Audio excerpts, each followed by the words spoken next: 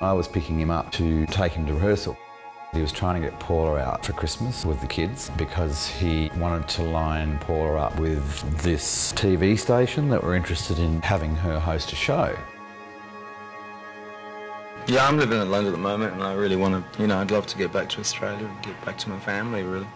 Do you miss your family when you're on tour? Because it's like long tours and... I miss my family for an hour. He'd play me a few of his solo things he was working on. And I remember him playing this one particular track. He said, look, this is the only track I'm happy with. All the rest is shit.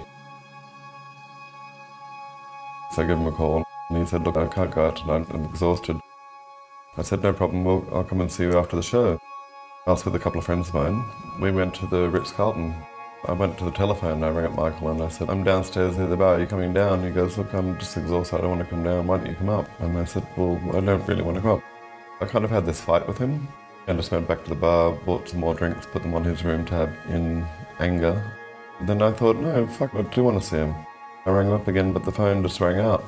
So I didn't actually get to see him.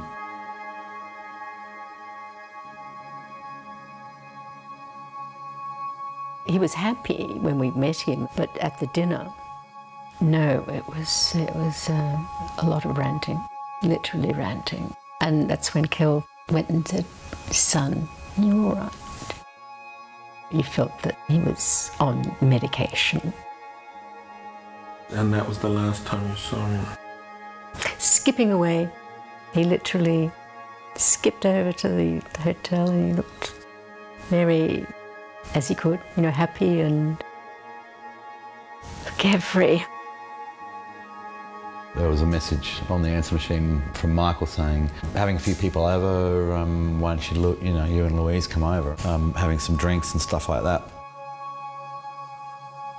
I was catching up on a bit of tour accounting at 4 o'clock in the morning, and I remember going down to get some photocopies made. I came back up on the left with a waiter who had a tray with drinks. He headed the other way down the corridor. I thought, I know where he's going. And I did actually think, maybe I'll just go and knock on the door and see what's going on. But then I thought, well, maybe not, might not be the best time. You do think, well, maybe if I had have done, there would have been some company, somebody he knew. He rang people, can you come over? He had people staying with him till 5 a.m. Part of him was a little bit scared of what would happen if he was left to his own devices. He knew that he was facing some really stressful news, and he was trying to mitigate it with alcohol and with company. The alcohol is not a good way to mitigate it. It tends to make you more impulsive, more erratic, more depressed. And in the final moments, he did find himself alone.